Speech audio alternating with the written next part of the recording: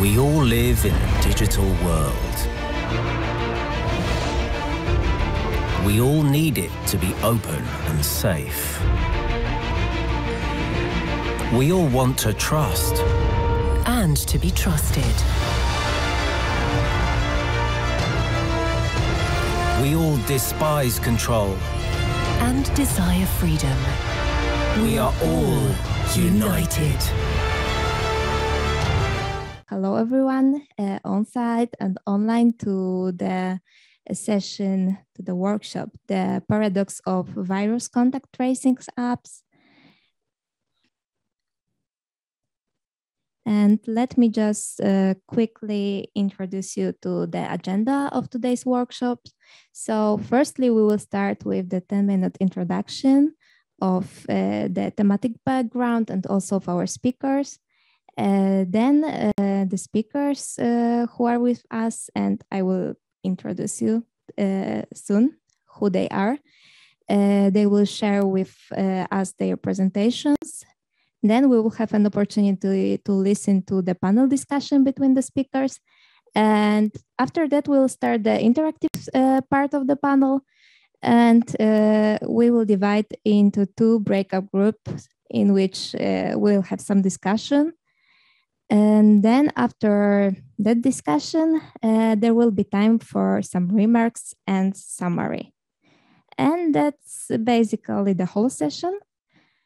And with that, I would like to pass the floor to Jenna, who will introduce us to the background of this session. Jenna, the floor is yours. Thank you, Amelia. I hope that all of you will be able to hear me. So I am today's online moderator. I'm Jenna Fong from netmission.asia. So now I'm going to give a little bit of background.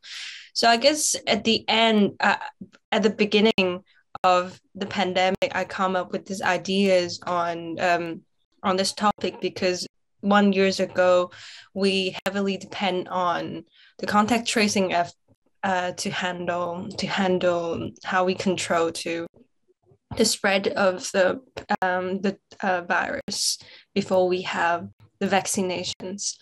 So we come up with this interesting topic here. I guess at the start of the century, the term track and trace was purely used in respect of our parcels only, but now it applies to humans too, I think. So to tackle with the situation and to live through the pandemic, we become more dependent on the use of the internet and technology. Whether a centralized or a more decentralized model is being adopted in one's nation, such as technological method, is supposed to help address the pandemic more effectively and help us get back to living our normal life sooner. While naturally public health comes first, there is a growing concern of data privacy surveillance on citizens brought by the tracing app, which can never be neglected. While data is undoubtedly important in solving the problems of the pandemic, we must always be cautious about how much of our privacy we expose. So is it truly dichotomy that we must either sacrifice our privacy for public health or put our public health at risk to preserve human rights? Or actually without such technology, would our economic activity and movement continues to be restricted, in itself another form of human rights violation? What is the balance, or will it always be a never-ending paradox of control and freedom?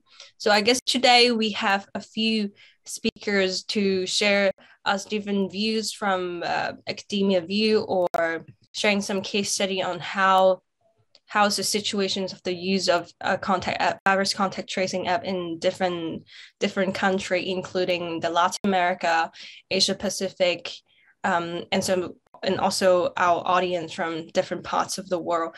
And I hope that we can exchange slightly a little bit idea on the practice.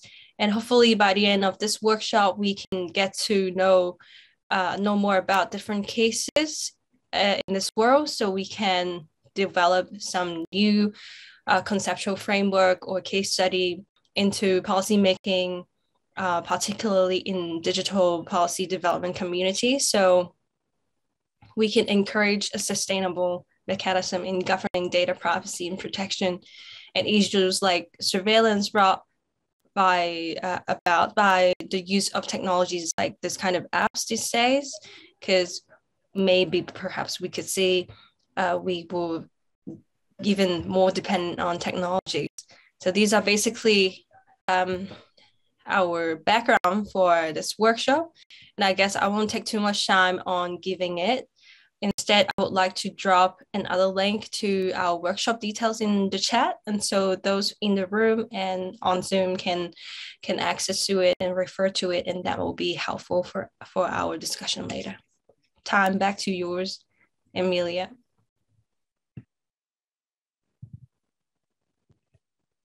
Thank you very much, Jenna. Just let me display the next slide. So as I mentioned before, now it's time to reveal the speakers of our session. So today we have with us Pratek Vagra, who is a research analyst with the Technology and Policy Program at the Takshashila Institution.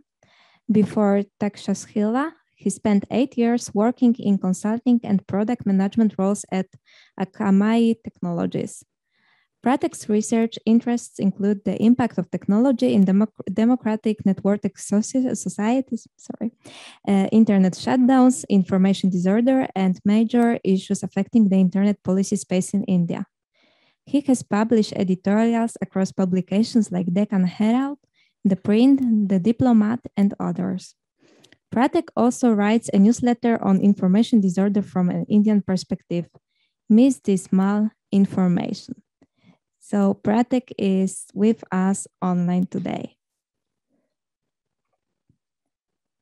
Also with us, we have another speaker, Yanaina Costa. She is senior researcher at Institute for Technology and Society. She has degree in social and economic development, Paris, the first Pantheon Sorbonne. She is postgraduate, of course, in digital law, and her fields of interests are public policies, technology, and human rights. And the third speaker at our session is Elliot Mann. He is a recent graduate of Swinburne Law School in Melbourne, Australia, where he majored in law and cybersecurity. Has been involved both in the government and the private sector in developing cybersecurity projects and legal technology applications. He is keen on leveraging his experience in major law and consulting firms to build greater awareness of internet issues. Elliot has been involved in internet governance through the ICANN Next Generation program, the ISOC IGF Youth Ambassador, and regional initiatives. So these are our speakers for today's event. And with that, I would like to give the floor to our first speaker, Pratek. I'm very sorry if I am reading it in the wrong way. Pratek Vagra. It's fine. Thank you. I'm just going to quickly share some slides. I think you'll have to stop sharing yours. Let me see if I can. Okay, great. Can you see my slides? Yes, we can. All right, great. So Jen has already given us a good amount of background, right? But I just wanted to start with this visualization from this paper. I've linked to it below, which was published in Internet Policy Review earlier this year. And it just gives you the landscape of what different, how the COVID-19 response apps were across the world in different countries. Right? And it gives you a sense of the number of different types of approaches and things that we saw. Right now, I have just about 7 to 8 minutes. So I just want to cover 3 broad points, and I'm going to keep it wide, and then we can go deep dive as the discussion carries on. But I want to focus on 3 things. Right, the idea of technology theater. A framework called the viability rating framework that my colleagues at Takshila Institution and I tried to develop early on in May last year. And there's some general considerations in this scenario, right? So let me start, right? So what is technology theater? So this idea was, so there was this essay by Sean McDonald in CIGI sometime last year, and he proposed this idea of a technology theater, right? Which is essentially when your public policy response is more focused on the details of the technology rather than addressing the actual problem or the core or the core issue. Right? Now, this is not unique to COVID. This has happened before, and it will continue happening, right? But it's important to look at what the implications of something like this are. And when this happens, the outcome is that two broad things to look at. First is that one, technology plays a much larger role in the way citizens and people interact with the government. And second, it also then plays an outsized role in how the government and states respond to problems and how they solve them, right?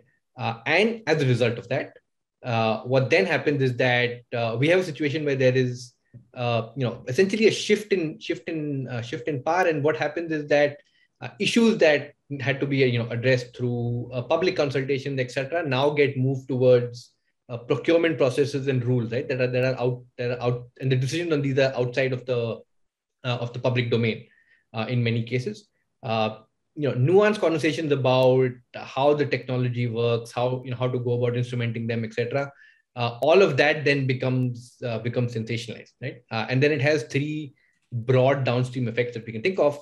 First is obviously the opportunity cost, because we're diverting resources, right? As the first thing said, you're diverting resources to focusing on the technology rather than sometimes at the expense of the core problem, right? In certain situations, the lens of analysis that we apply to these policies changes, because we're not necessarily looking at the outcome of the policy, but you're looking at the technology or the technical process, right? So, in one way to think about it in public policy terms is that efficiency is being given a much higher weightage than effectiveness, when in reality you need to find a balance between. Right? And the third is an outsized role of experts, and this is not to say that experts don't have a role to play; they have a very important role to play. But I believe the point that Sean McDonald was making is that they have an outsized role to play, and that sometimes also coincides with the fact that often certain experts also have interests at stake. Right? Now, just very quickly, I want to switch now to the framework called the viability framework that we had tried to define last year. And the idea of this was really to say that, okay, we have a number of these interventions being tried. Is there a way for us to assess what kind of impact they can have? Because our end goal was to ensure that they complement pandemic management and not really take attention from or draw attention away from pandemic management. Right? So we looked at three criteria. One was the population penetration, which is in terms of what percentage of the population a certain technology could benefit or could affect. Right. Second was privacy, right? I don't necessarily need to explain that. I think that's self-explanatory. And the third was effectiveness, whether it can, achieve its result, or in terms of technology, what is the efficacy of it, right? And the way we went about doing that. So one way to look at population penetration is some sort of proxy for equity, but I want to call out that there are a lot other considerations that need to go into, whether it is absolutely equitable. But sitting in May 2020, this was, I think, a reasonable proxy that we could come to, and we tried to rate them on the basis of essentially high, medium, low. We used the color coding scheme, but it was high, essentially high, medium, low. Right? On privacy, we looked at certain things. We looked at whether there was purpose limitation defined, what type of permissions the various apps tried to look at.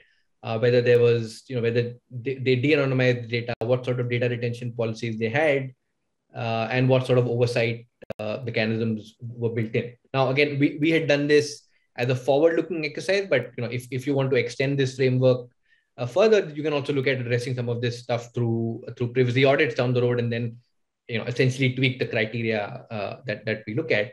And the last was effectiveness, right? Which is, like I said, the efficacy of the technology. Now, again, at the time we were doing this, I think right now everyone thinks of contact tracing and Bluetooth Low Energy. and essentially Apple and Google's exposure notification system. But May last year, there were a lot of experiments being conducted. We were looking at so there were about, I think, over 60 different applications in India alone, and trying different different levels of things. Some were looking at GPS, etc. Right. So we also tried to determine that. Now, just to wrap up, because I know I'm also running on time, certain considerations that became obvious to us as we were doing this was, in a situation like this, right? How do we balance for equity, which we need to do, versus versus speed, right? That you have to have in a pandemic response.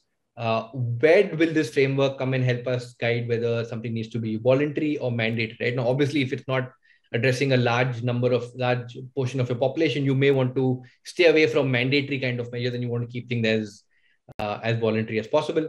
Whether the response should be at union government level, right, or a federal level, versus different states doing it on their own.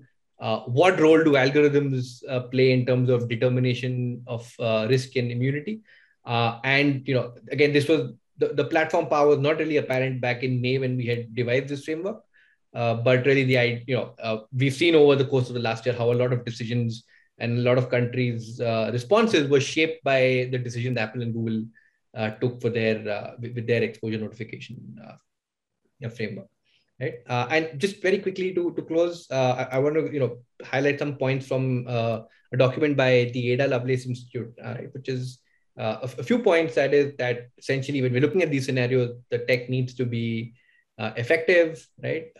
Public health monitoring is high stakes, so we need to justify the measures that we take. Corner cases, edge cases, errors, looking at errors needs to be built in proactively rather than dealing with them down the road, right? And all your intervention ultimately we'll judge them as part of a system and not in isolation. Which is to say that you can have an app that scales to millions of users, but if you don't have the public health system to go along with it, it may not be as effective, right? So with that, I'm done on time. I will stop sharing.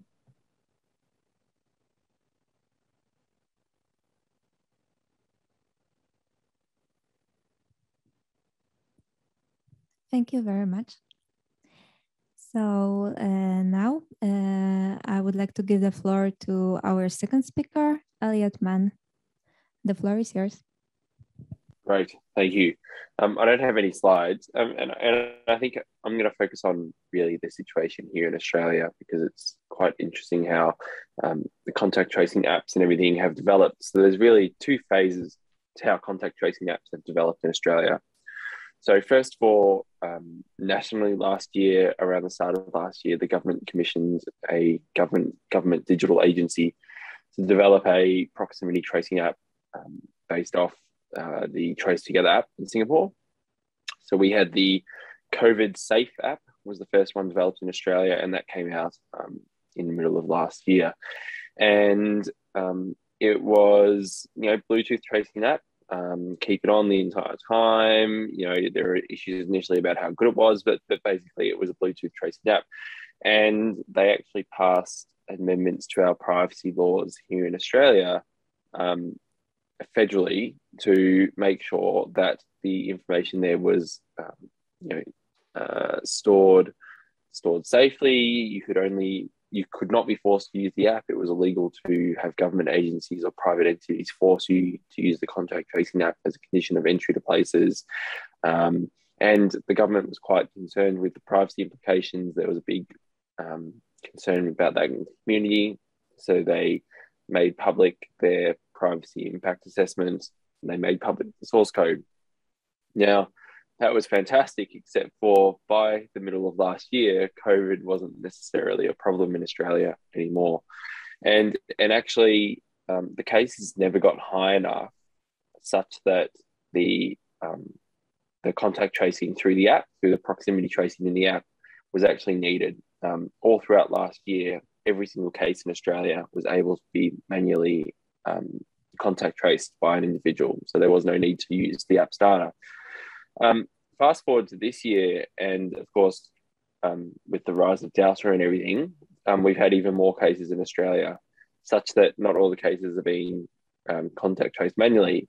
Now, you would think that this is where the app would now come into play, everyone using it, but of course, everyone's forgotten it by now.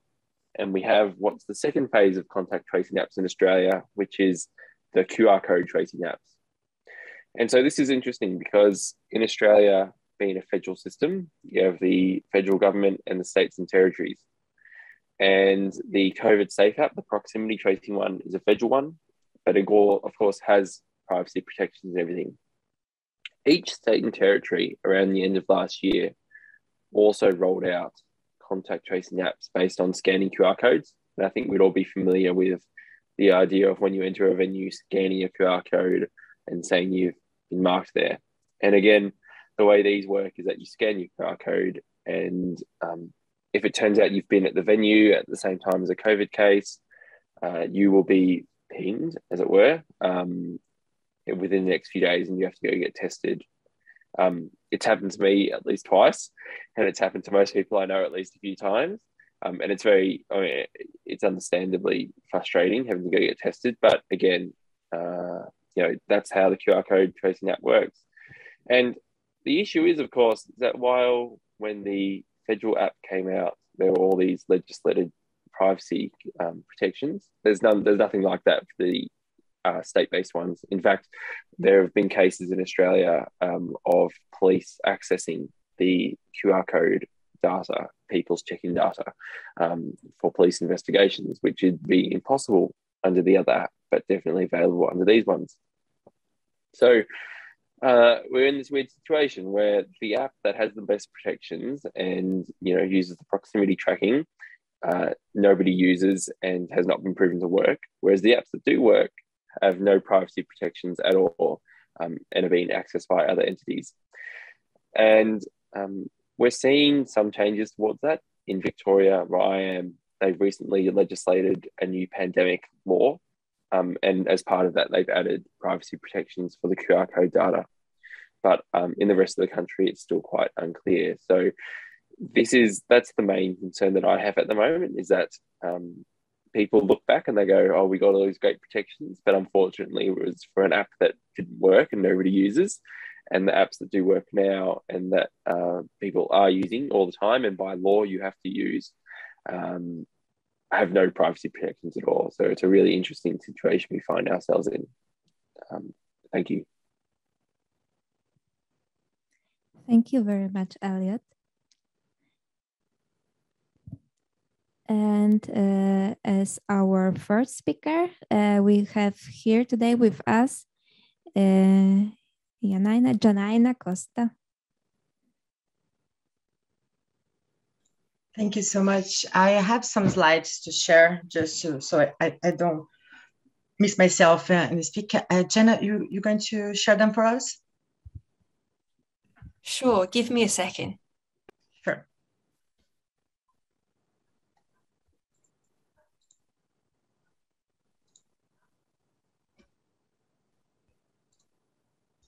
Okay, great. So, and thank you everyone here. My name is Janaina Costa, and thank you so much, Jenna, to organizing this panel and this workshop. And I hope I bring some more questions than answers to our discussion. So what I want to share with you, and you can share the next slide, Jenna, please, is that here in Brazil, we didn't have like the federal government kind of gave up using contact tracing applications precisely because of the controversies that surround it, in addition to a lack of coordination between federal and state initiatives. So instead, we use more heat maps generated from cross data from telephone operators, which in theory use anonymous data on the location of mobile cell device to measure social isolation rates. Just a second. I think everyone just see the first slide. I think you can go to the second or third now, Jenna, if you can. Thank you. Is it not moving? Not for me, for the others. Okay. Yes? No, it's not. No, not for me either. Wait, let me just come back then by doing this way. Is it moving? Yeah, it's working now. All right, I'll just show it this way then. Great, thank you.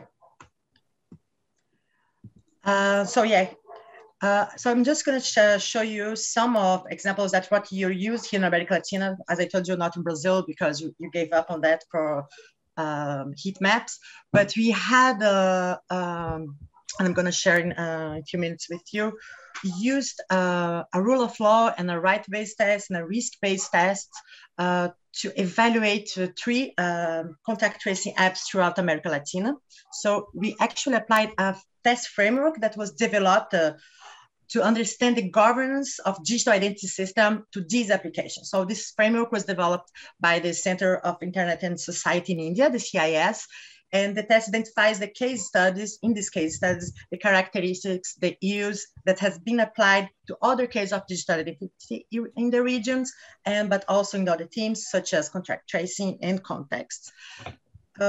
Mainly, like COVID radar in the Mexican state of Nuevo León. We had also Peru and Tus Manos in Peru, and we also had the Corona app in Colombia.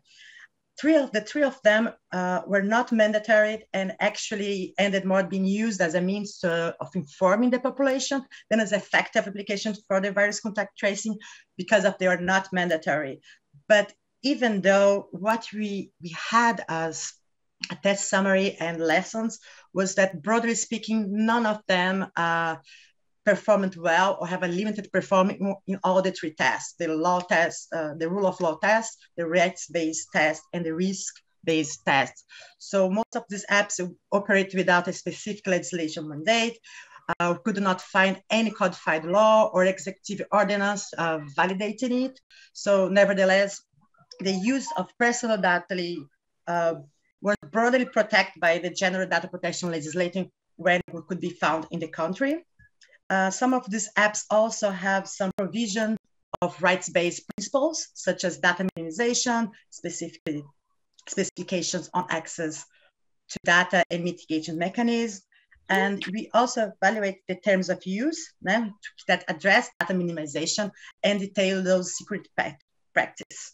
However, there was no provision for the destruction or anonymization of data when the limit period was over, or therefore there was not providing mechanisms for when and how to access the data will be interrupted. This was a concern throughout the three evaluations of these three applications.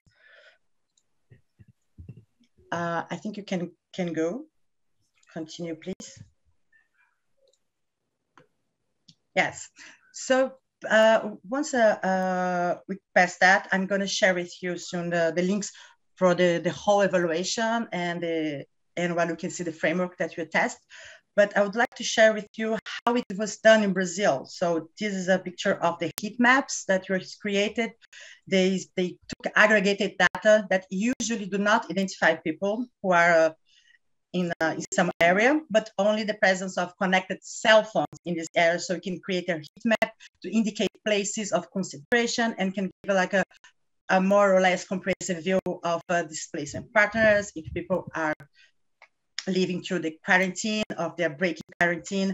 But however, there is still some doubts about how this data is treated and whether they can go from a macro view to the granular view of each individual connected.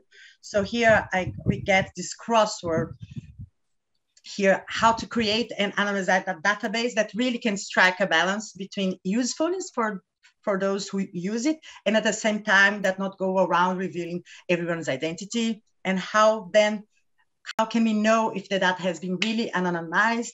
And for Brazil, we have to stress that anonymized and anonymous data are different terms vis-a-vis the Brazilian data protection legislation. So in Brazil, one speaks of anonymized data and not anonymous data to give this idea of process, that this data has once been a personal data, but it went through a procedure so that the links with its owners were completely erased, make it anonymized. So our general data protection law states that this anonymized data will not be considered personal data for the purpose of the law, except that when the anonymization process to which you're submitted is reversed using exclusively their own means, or when with reasonable efforts, and pay attention to reasonable efforts. So in other words, what you have here is that for the data to be considered anonymized, we need to look at least two factors, one objective and another one subjective. So as an objective factor in the concept of reasonable efforts, the law itself mentions the cost and time needed to reverse the anonymization process according to the available technologies. So on the other hand, for the subjective factors, we have to look at who carry out the anonymization process and for whom is trying to break it. So all of these, it counts when you measure whether the data has been anonymized for real or not, or is it just a pseudo anonymization and you can reverse back to the data owner. So making personal data again. So or whether the company just hides some information here and there that really allows anyone with a little more time in their hands, time in their life to access and review the identity of the data holders. You can pass again, Jenna, thank you.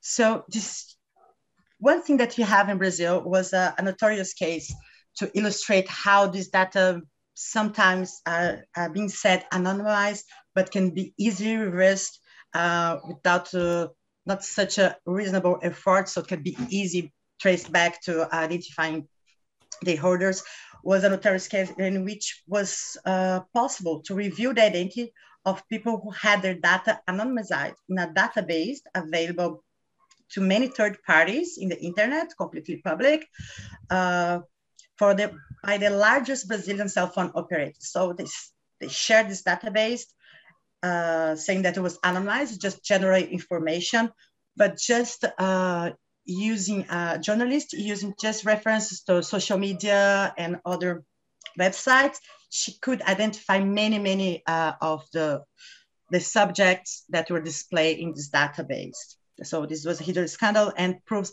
how much this process of anonymized should be better frameworked and better looked at.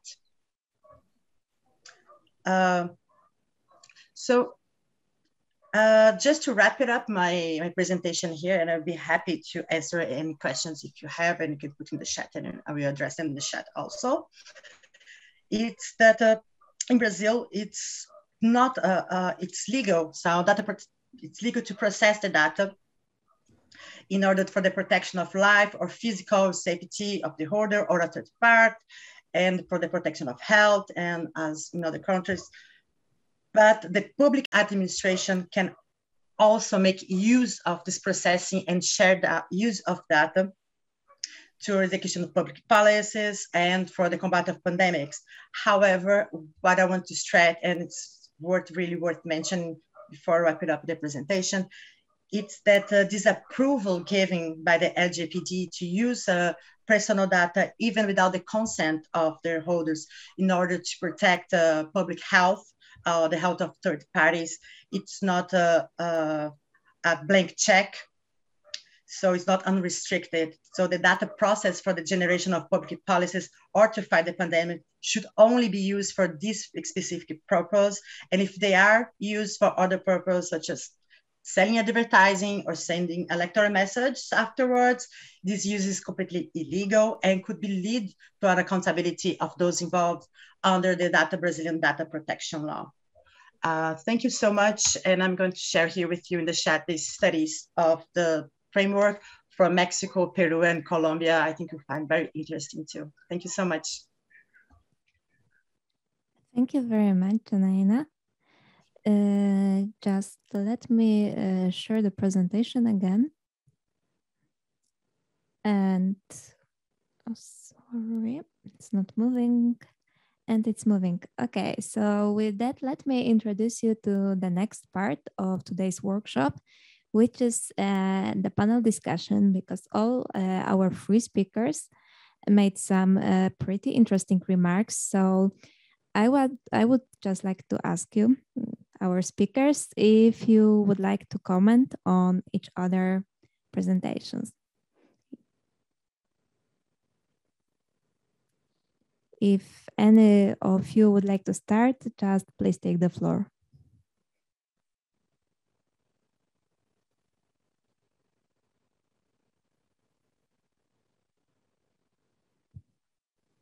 Okay, maybe just to facilitate. I can go yes. very quickly. I think Sure. so. I just want to, the point that that Elliot made, right, about application, the two sets of applications, right? The one that there were all sorts of privacy protections for, turned out that it wasn't used much. While the one, it turns out, with QR codes carrying, etc., it turns out that there aren't a lot of privacy protections for, and that's the one that's being extensively used now. I think that is an extremely interesting thing, right? Depending on how that use case spreads, I think that's something that we need to be watchful for, right? Because the way these interventions come about, they're always shifting. So it's important, to keep an eye across all things. And I think that's an important part.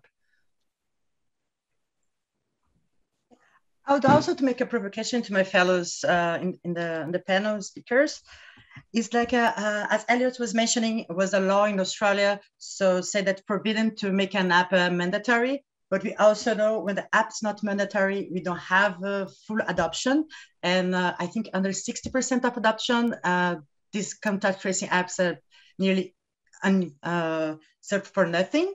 So how is the situation in India, for example? How is the balance between is mandatory, and how is the balance between privacy and public health, Patrick?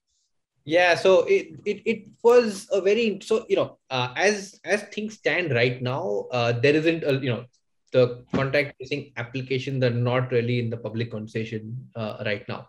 But going back to the middle of last year, it was certainly being discussed, right? And as part of the paper that I've shared a link to, we also tried to just try to estimate, look, because this relied on Bluetooth, it relied on everyone having smartphone, right? And a certain capability, certain type of smartphone, because again the market here is very spread across, right? You have a lot of low end phones, you have mid range phones, and then you have a few high end phones.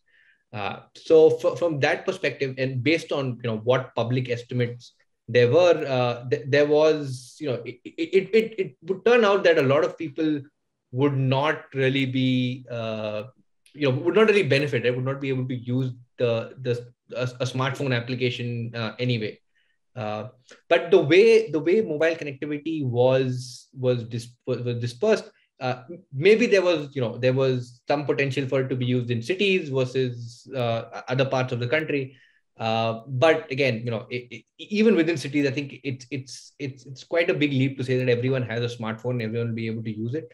And which is what, so we were advocating for this not to be mandatory in any shape or form, right? Even though so that you had cases like a fellow organization in India called the Internet Democracy Project was actually maintaining a tracker of different different either private companies or different state departments who actually then went out and made the contact tracing app mandatory, right? And there was pushback from civil society wherever possible. So here it was that situation where there just weren't a lot of it's hard to say how many smartphones would have been able to benefit from it. And of course, as it turned out through the pandemic, the way it spread, Bluetooth Low Energy was really not that reliable an indicator anyway. But that's why from the start we were advocating that it should not be made mandatory, right? It shouldn't be a way to deny people access or rights in any shape or form. I totally agree with you, Patrick. And I think the conversation now is shifting from contract tracing apps now for the COVID passports. Yeah. The same questions should be mandatory, okay? But if it's not mandatory, usually it's worthless. And back again, public health privacy on the balance altogether all over again. That's I'm feeling we've seen the story to repeat itself so quickly, you know. I agree, and I think one of the interesting things, interesting concepts that's kind of come out of my research is that in Australia, so the federal COVID Safe app might have failed because the privacy law protections around that were too strong, because the health and the contact tracing is being done at a state level. And to get the data from the federal contact tracing app, you had to give it to the states. And the privacy protections and the processes around that were so strict that it was actually very difficult to hand that data over. So I was wondering, Janina, maybe your thoughts on whether you can go too far in the other direction and you can make the privacy laws too strong and kind of defeat the purpose from that end. I think it would be very hard, those words to come out of my mouth, like privacy law being too hard. I'm really a privacy person on that matter, but I understand your point. And yes, I think we have to have a balance there for sure, for sure. It's a very good point.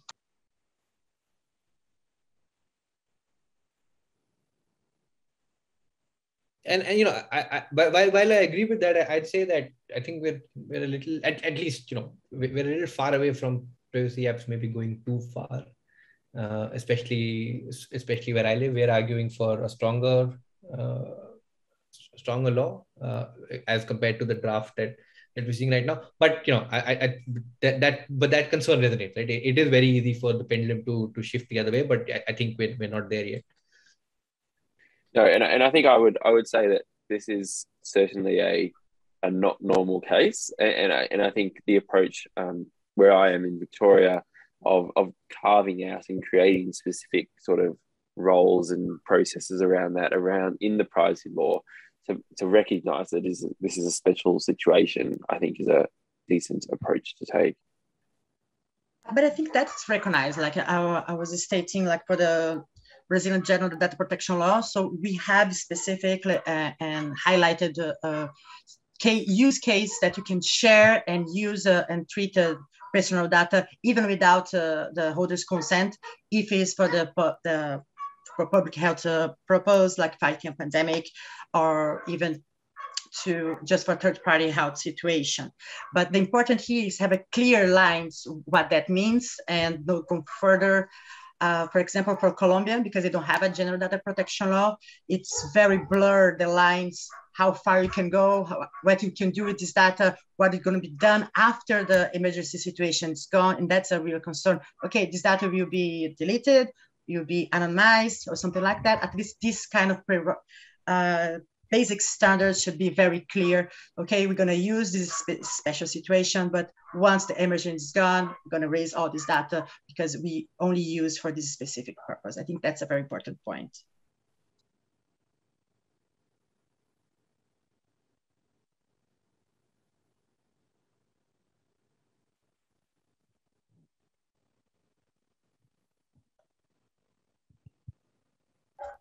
Maybe our audience have some views on that you would like to share with us, maybe on site or in the chat.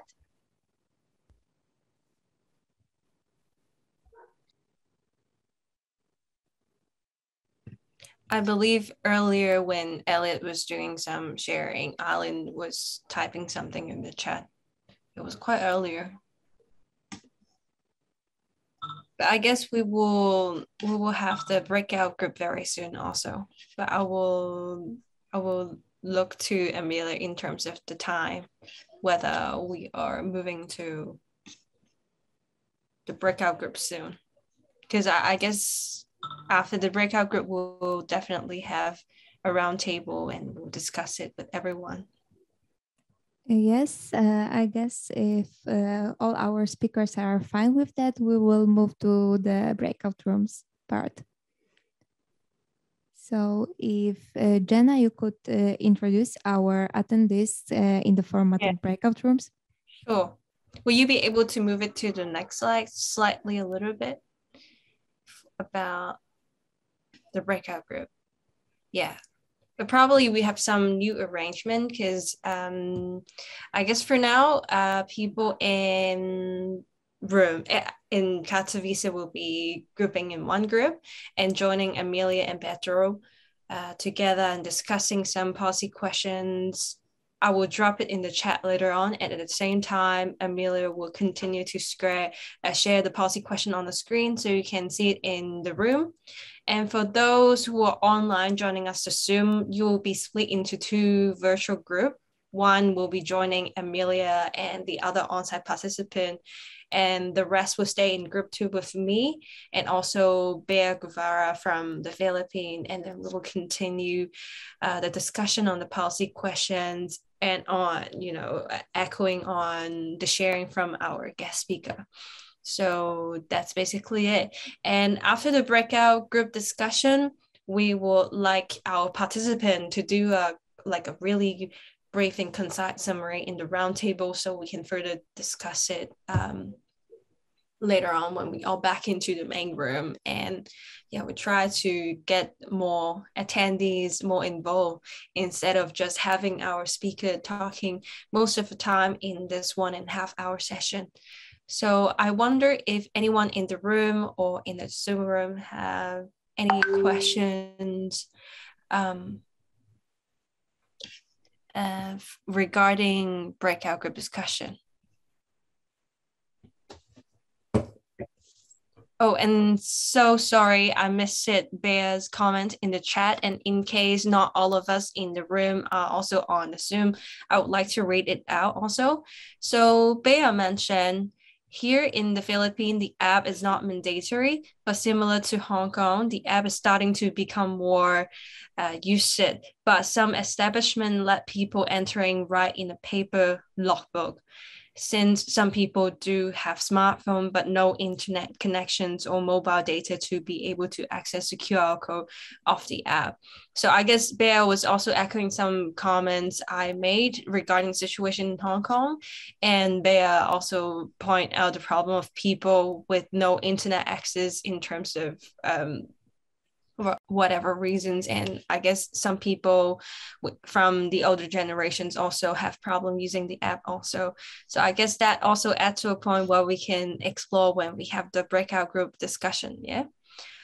So if everyone is ready, I guess we'll break into the room. Technical support on Zoom, please help us open the breakout room. And I hope everyone can move it smoothly in the room in terms of the discussion for group number 1. And also Amelia, please help scroll it to the next slide so everyone can see the policy question in your room. And I will copy these questions in the chat so everyone can refer to it. And technical support definitely needs some more time to handle the breakout room on Zoom. So I guess if those in Katowice can start moving a little bit to get it closer so we can start the discussion soon.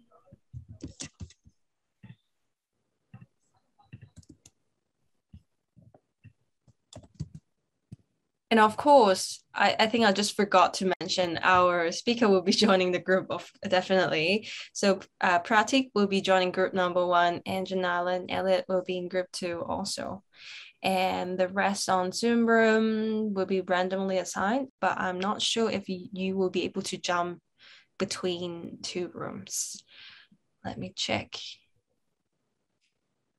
Yes, everyone will be in the room, can be in one group.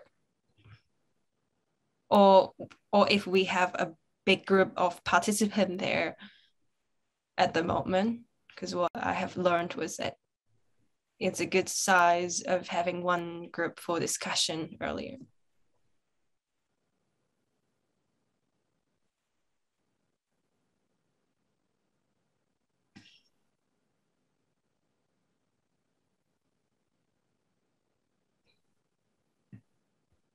Just a few comments on the policy questions. These questions are meant to address those thematic focus designed for IGF 2021.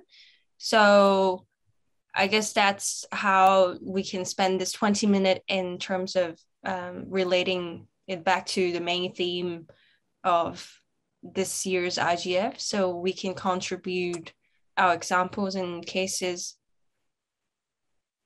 to these questions. And so we can contribute to the output of IGF 2021 later on in our report. So I think we can start with the first question now.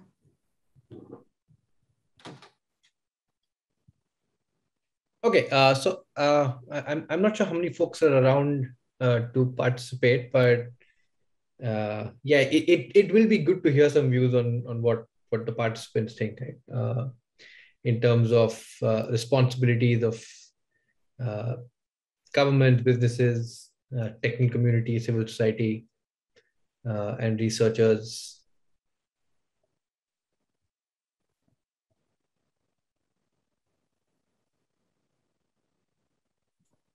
Yeah, go ahead. So please feel free to unmute yourself, right? You don't have to raise your hands. It's an open discussion. All right. Hello, everyone. I'm Q from Myanmar. I would like to share my point of view regarding the first question.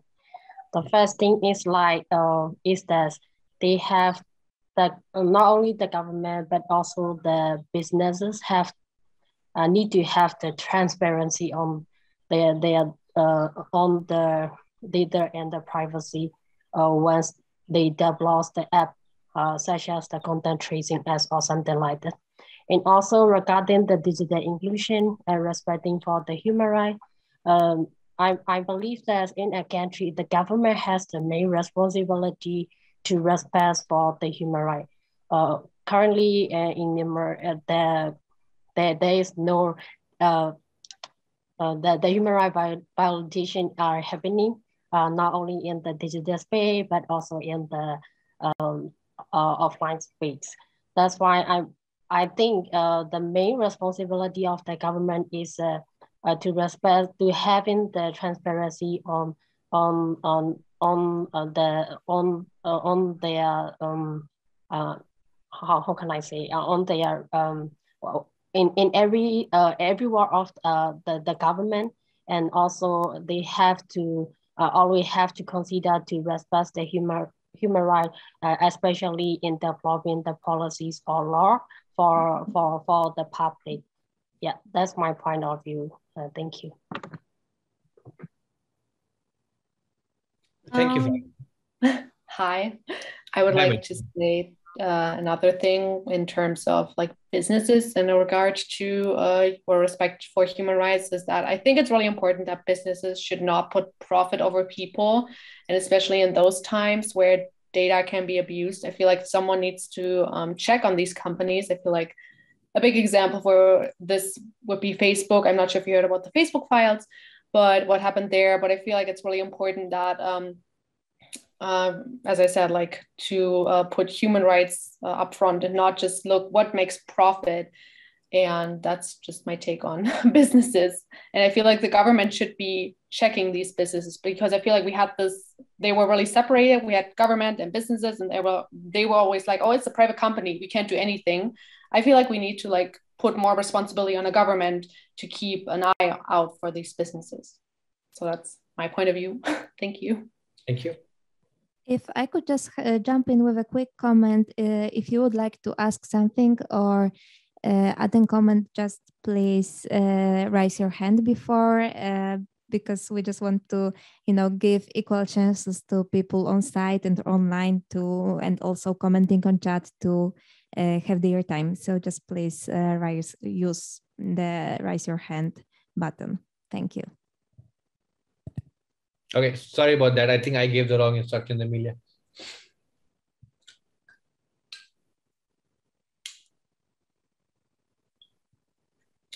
Okay, does anyone else want to add to the first question, or should we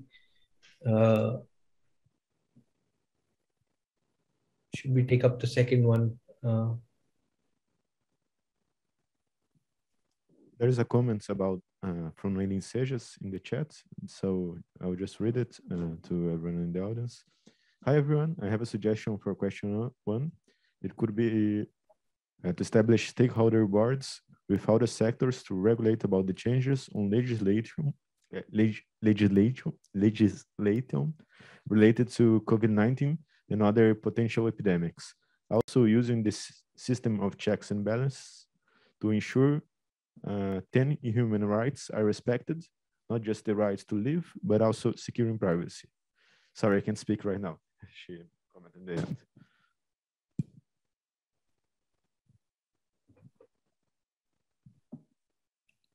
Okay, thank you very much. And do we have any comments from the audience also on site?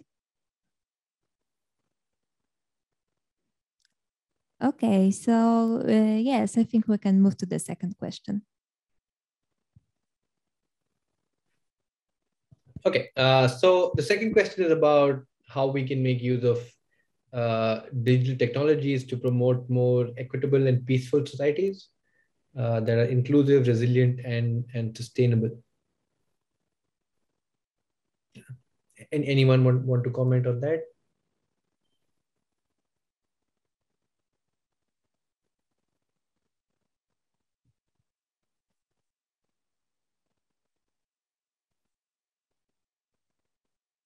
Here is Pure again. Hello. Yeah, please go ahead. Yeah, I think all stakeholders work together for the equitable and peaceful society, for example, like for policy making process in the countries. Not only in the country, they have to get involved in the regional policy forums or policy discussion as well. For the sustainability, and also there's civil society sector have to promote the capacity building program, training programs, which can have the disability to access the digital technology as well. Moreover, the different stakeholders have to negotiate for doing something related to the technology.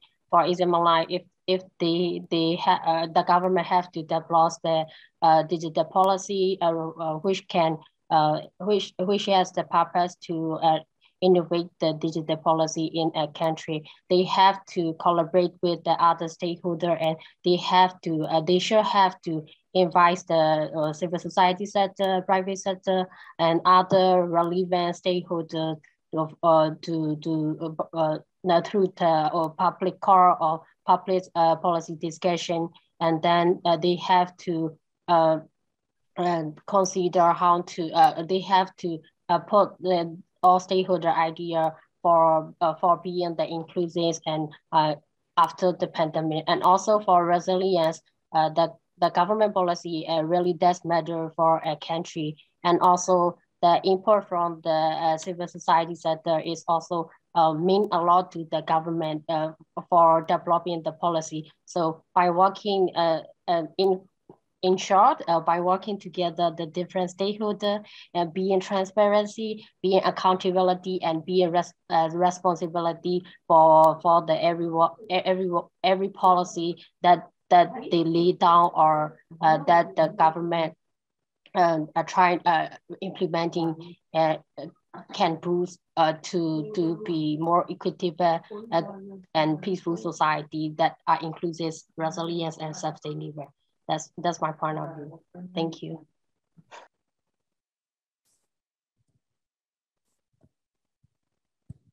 Thank you very much. Because of the technical issues, we are only left with 5 minutes. So let's just move to the third question. And Pratek, if you would like to start. Sure. Okay. So the third question is about how we can make sure that digital technologies are not developed and used for harmful purposes, right? I think this is a great question, and probably just build on what Fayo just said, right? That I think this is Kranzberg's first law, that technology is neither good nor bad, nor is it neutral, right? The way to go about mitigating harms is to ensure that when we're deploying them, it is a consultative process. We are involving everyone, especially those who can be affected the most, right? Especially the vulnerable sections of population that are always at the receiving end, right, of any harmful effects first. From my perspective, I think it's there's no single easy answer to this. It is a difficult problem that we need to work. We need to work together. We need to build out. Make sure our processes, processes for public participation are resilient in this way. Can incorporate a number of people, number of views, take them on board, and then move on, right? There's no magic answer. There's no easy answer to this. We need to do the hard work, and that's my perspective. I'm happy to hear others.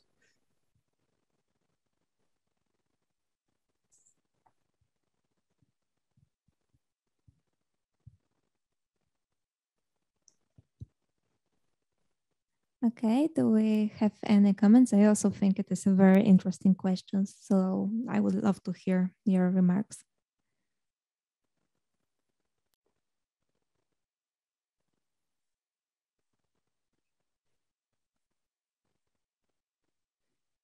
I think somebody wrote on the chat.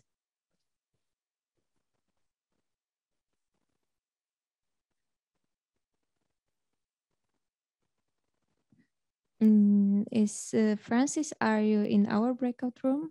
Yes, you are in ours. So I saw that you commented on the chat. Maybe you would like to elaborate on it a little bit more. Hello, everyone. So I saw the comment, their comment in the main group, and she mentioned that in the Philippines, in the context of contact tracing, we do have contact tracing apps. However, since there's no internet in many of the establishments, what we do here is we do manual logging in pen and paper. So in recent days, there's have been issues on phishing using the phishing and smishing. So what you put on the manual log is your name and your contact number. And then some issues that are currently surfacing is that many hackers or scammers are using this contact number to do some bad deeds to the users. So I'd like to echo what Patrick mentioned, that it's a long way to go. I feel that governments need to work with the businesses, the technical actors, in order to address these different issues related to digital technologies. Thank you.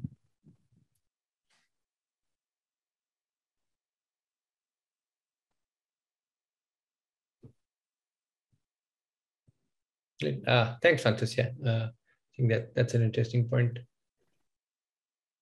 Yeah, thank you very much, Francis. And I don't know how much time we have left. I think like 2 minutes. So maybe if we could have a quick comment from you, Pratik, or from somebody else from the participants on the fourth question. Yeah, I think values and norms is an interesting one, and I'd like to hear from the participants before I go.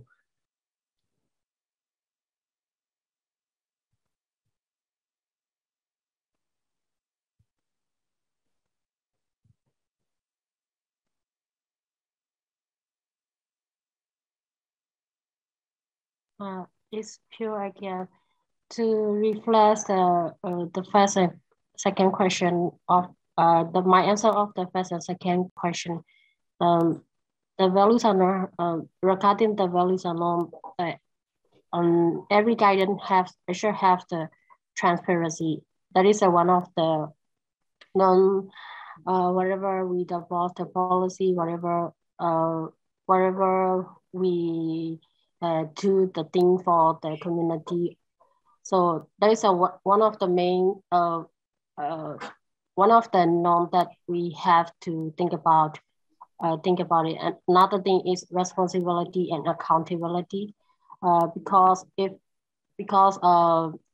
is sound like very responsibility is one of the things that whatever the project thinks or whatever the government implements the project and trying to lay down the policy, they have to take the responsible and accountable for the consequences of the that policy, for modifying or for amending that policy for to be better.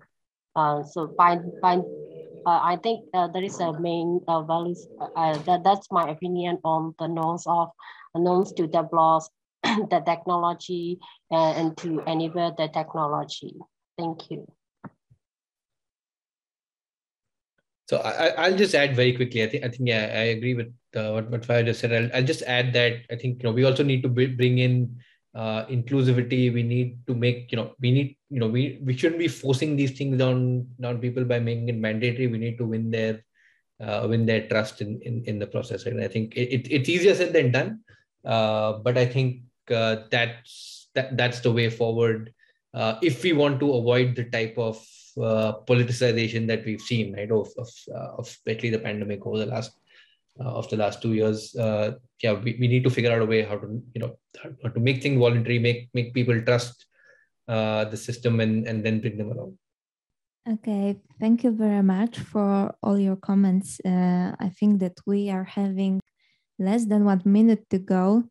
So thank you very much for this discussion, and let's see you again in the main room. Online participants are back into the main room. Just for those in the room to know that we are back here. On-site participants are already in the room. So nice. We are all here. Okay, so I guess we are back to the part about roundtable now, right? Yeah, exactly. So I don't know if your breakout room would like to start to just quickly summarize the discussion you had. Sure. Bea, would you like to summarize the last part that you mentioned? Then I can briefly add to those points that you missed it out at the beginning. Okay, sure. So we actually started backwards with our policy questions, but I could start on the first question. What are or should be the responsibilities of the different sectors that are involved, and again, what is needed for them to fulfill these in an efficient and effective manner? I did mention that raising awareness or raising public awareness is necessary in order for concerns and themes such as what we're speaking on as digital inclusion and human rights to be heard. I also did mention that I feel like it's very common to mention this in all the different issues that we talk about. But again, raising awareness and sharing issues like this to the public will always be part of the baby steps, and in order to reach our goals that we want to make. And one of the questions I did or ask or say is, how can we encourage others to talk about digital inclusion and respect for human rights if they don't even understand what it's all about? And again, I do think that all of these different multi-stakeholders should cooperate with one another because they are all interconnected, and their responsibility is to educate one another, and they each have a vital role to, again, allow people to speak out and to support people like us who are advancing in this kind of initiative. And again, like I did also mention a while ago, that being in hybrid mode is really awesome, especially here in forums, especially as for IGF, because people like me who are not able to be there are able to express my perspective on my country, and you're able to see what's like here in the Philippines. And again, it's a game changer, and we get to listen and educate each other about it. So yeah. Thank you, Bea. And so I would also like to add a few points from other speakers or attendees I mentioned in our breakout group discussion also. So Inchu from Taiwan mentioned that transparency is really important because, you know, it shows like what's the model they're using in terms of the app and then the intention of the use of the data. And that's really important because we are giving out so many information these days, especially some countries, like we mostly use those QR code and then we give out the duration we stay in one place and then our personal data also. And so Elliot also mentioned about the point, which is excellent, about data minimizations, meaning how we should minimize data we collected and at the same time maximizing the public health benefit at the same time, which is something the Apple Google model is doing. And you know, in terms of values and norms that when we are using such policies and develop the use of such technology, we really have to find a balance, especially, you know, when government are considering the use of such a technology, they also have to take into considerations that some people might not have access to device or internet. And I guess that's something we have to consider, especially that's have a responsibility on government also, as in encouraging digital inclusion when we are trying to solve such big crises these days. And I guess there are different two main approach of different governments these days, where some believe in case-free and some believing with living with the virus. And so I guess they have to find a balance in terms of how much they are using this kind of heavily, data collecting technology these days. I don't want to take up too much time because I will get to pass the time to group one to do some sharing on what you've been discussed. And so we can all talk a little bit further later.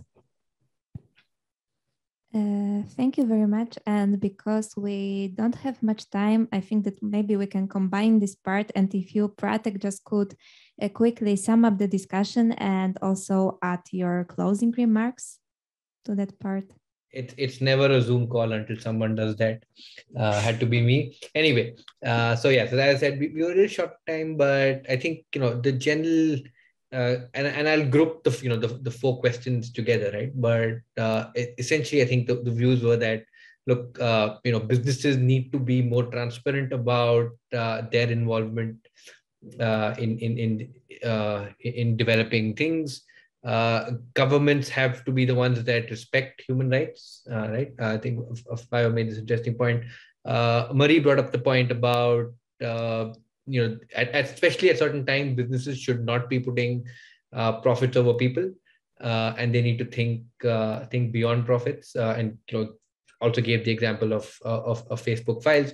But in general, I think that the consensus was that we needed to have these sort of processes need to be consultative. You need to bring different stakeholders together. You need to not just do it within countries. You need to do it in regional settings as well.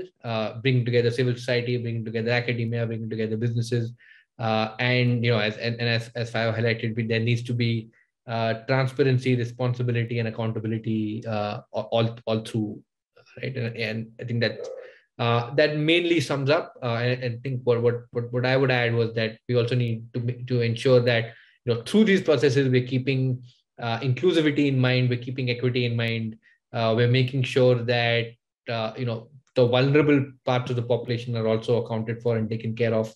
And this goes back to the Ada Lovelace report that I had in my slides as well. That we need to account for errors and where things can go wrong, so that we can protect the people who are affected by it. And I'll close with that.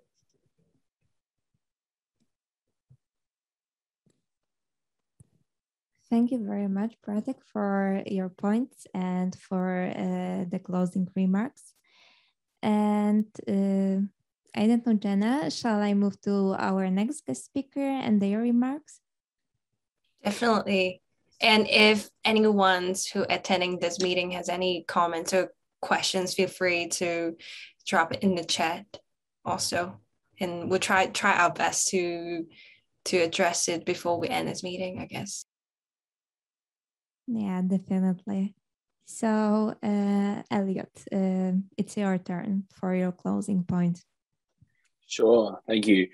Yes, I think the one big benefit I've gotten out of this is really broadening my view of what the contact tracing apps look like and the sorts of issues. Like I feel like I came into it going like, oh, it's it's just privacy, it's just a collection of data and the things around that. But now I'm wondering, what's sort of the off ramp? How do we end the collection of data here? Are there issues around the design and particularly around, in developing emerging economies, how do we engage all the people without smartphones and everything? So I think certainly, the takeaway here is that the issue is very large, and maybe the point that I would end on is that this is all incredibly new as well. 18 months ago, the idea of contact tracing apps and all these sorts of technologies being used in this way was incredibly novel. So, if we've seen these advancements in the last 18, 20 months, I'll be really excited to see what happens in the next period.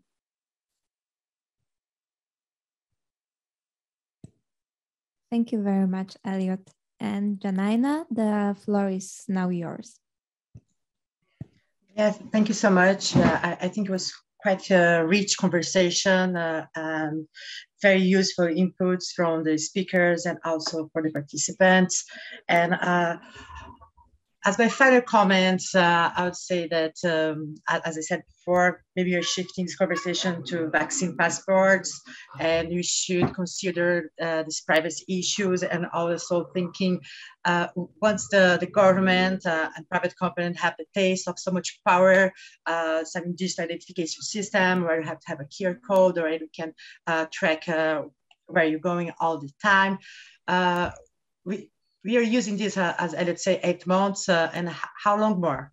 And actually, we know that historically, it's really hard to give up these newly acquired powers from private companies and governments. So I think, yeah, we should continue to be aware and asking those questions all the time.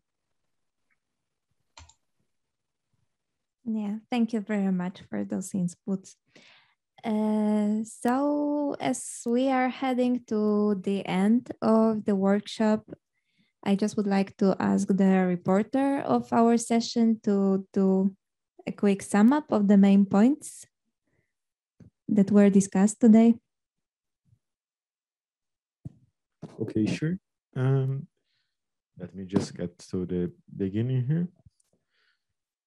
I think that a good way to sum everything up in a few minutes is the importance of a few principles that should be highlighted every time we're talking about these apps.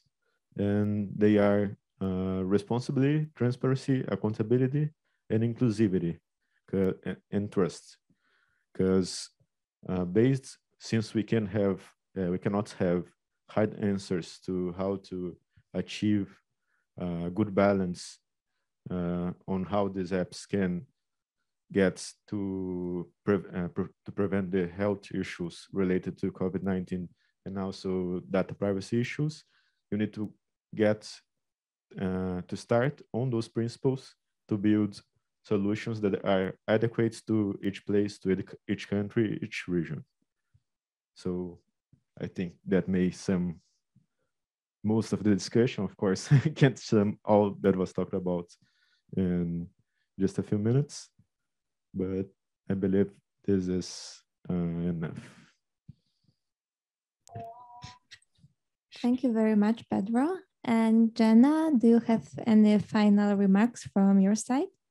I don't have much, but I would just like to say thank you to our on-site moderators and also our rapporteur in making such our session happened. I'm so sorry about the notification, but I'm sure we will publish a report with detailed information and discussion point that we made, because I know Petro was doing great work on our document, and I can see all the points and, you know, all the discussions that going on in the breakout room, and also the sharing from our speakers you know, captured here, and we'll definitely not missing anyone's point in a report. And so everyone in this community or other, you know, stakeholders group can know what's happening in this room today, that we spend 1.5 hours discussing this topic. And so I guess that's it from me. And I would like to thank our on-site participant and online participant for joining our session also. And I guess also a special thanks to one of our speakers, Elliot from Australia. It's really late hour right now, but thank you so much for staying up. I guess it's over midnight now, but thank you so much for sharing such an amazing point with our panel today. And I hope that you guys enjoyed the session also. Back to you, Amelia. Thank you very much. We have 8 seconds, so I will make it quick. Thank you very much, Jenna, for organizing this session. And thank you to all our speakers and attendees.